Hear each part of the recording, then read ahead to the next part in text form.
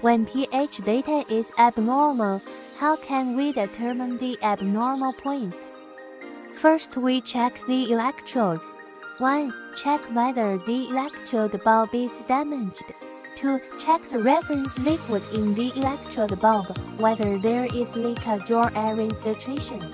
If you see air, carefully shake the electrode down to dissipate any bubbles in the bulb at the tip of the electrode. 3. Check whether the bulb contacts the water sample to be measured. That is, whether the water has passed through the electrode bulb.